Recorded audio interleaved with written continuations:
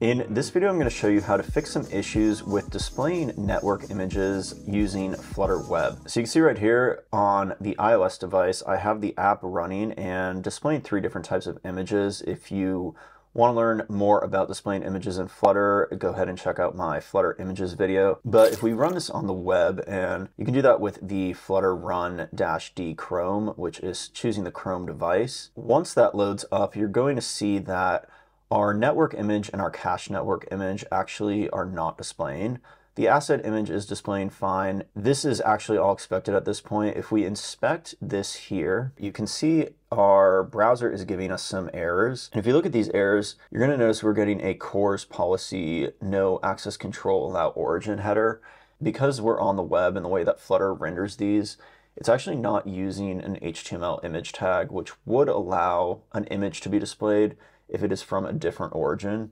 So currently our origin is localhost, but the origin of our image is this AWS S3 link. So these don't match, and because they don't match, that's why we're getting this CORS error. Now there are 2 main ways we can fix this. The first one is going to be the simplest one, and that is just to change our web renderer when we run Flutter Web. Let's go ahead and close that, and now we're going to rerun the Flutter run-d-Chrome, and then we're going to set our web renderer to HTML. So the web renderers, there's really 2 different options. There's the HTML renderer and the Canvas kit renderer.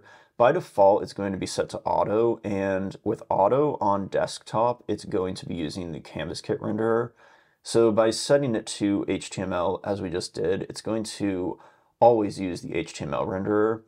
I'll link this down below so you could read more about the renderers, but basically the difference is the HTML renderer is going to optimize the download size, but the Canvas renderer is going to optimize the performance. If you do use the HTML renderer, it is going to render your site in full HTML, so it's going to be using those image tags, and you can see this does load up the images as we would expect, and of course our errors are gone for the CORS errors.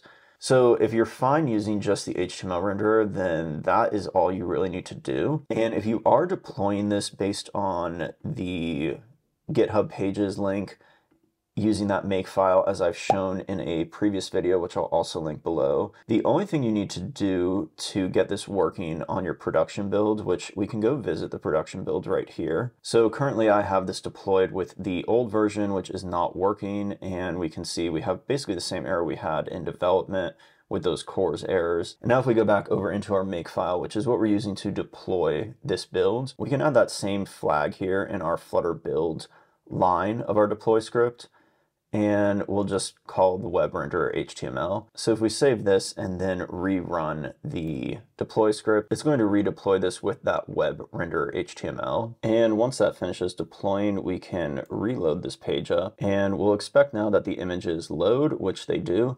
So that is one solution. And if your app is pretty simple and the images are just kind of being displayed and you're not using them for computational stuff, then that's probably the best solution for you. However, if you do want to be using that Canvas kit renderer, which you may choose to use depending on the type of app you have, then let me show you how to actually just fix the CORS error. Firstly, I'm going to remove this flag here and then redeploy this so that we'll have kind of the broken example, or at least the example that's using the Canvas kit on the browser.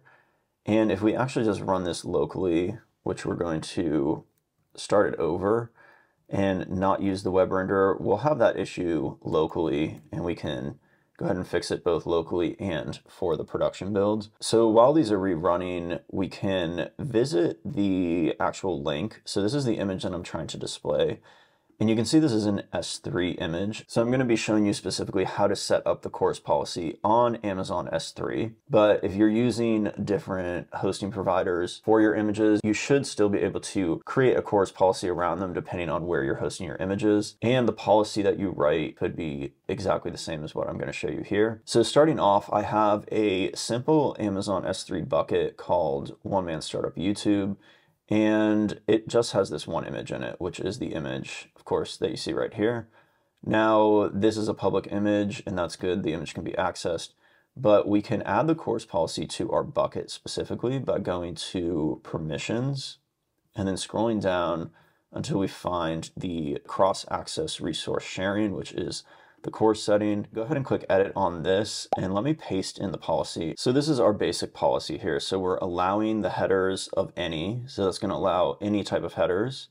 And then the methods that we're going to allow are get and head. And this is just so that anyone in our allowed origins can get access to this or get at the head request, which will just get you the headers from this URL as well. And now the allow origins here, if we want this to work locally, we can add our local URL.